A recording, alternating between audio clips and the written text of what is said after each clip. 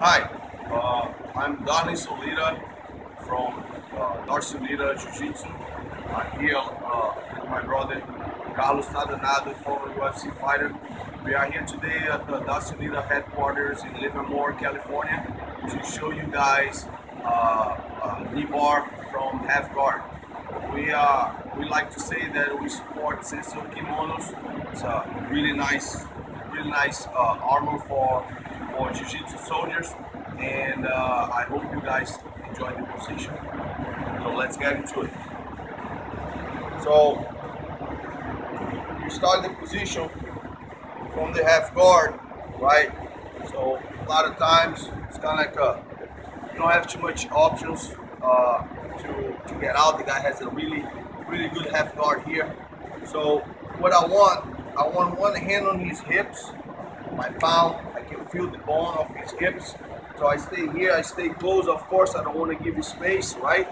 That's the main rule on the ground game. If I'm on top, I close the space. If the guy's on the bottom, he's going to try to get open for space. So I stay really close to him. Stay heavy here. One hand on his hips, the other hand right here on his biceps. So I'm blocking his biceps because I don't want to let him get too close. So I'm gonna get on my toes and I'm gonna jump. When I jump, I pop my knee out. He's still with the lock here, so my leg is still locked. But if you see, my knee pops out. So normally the guy thinks that you're going to underhook and you're going to stab to the side.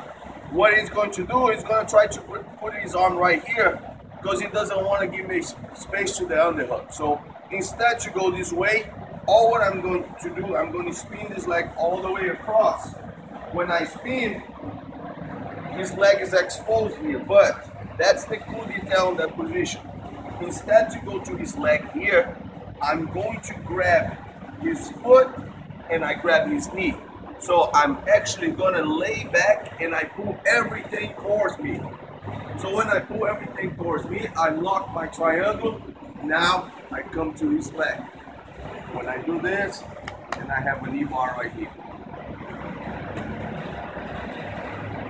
What I like at the end of this position is most of the people, they would go straight to the knee bar, but I'd rather get the leg that's on the bottom and I pull him to me because I get his hips off the ground, which is gonna make it easier for me later to go actually for the leg that I want, at the top leg. So again, from side control, I block his biceps, hand on his hips right here. I just put my palm like this. You don't need to even hold it, just the palm.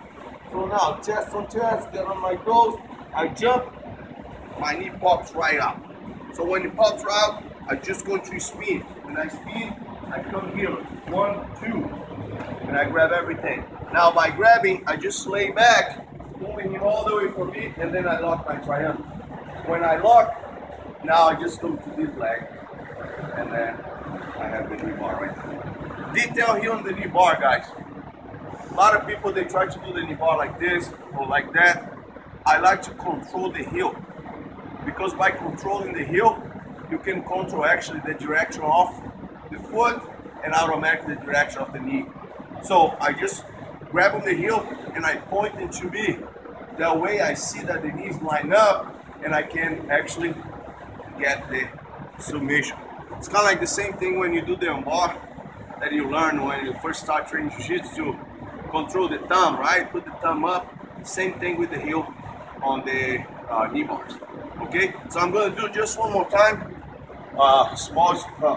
normal speed, that you guys can see.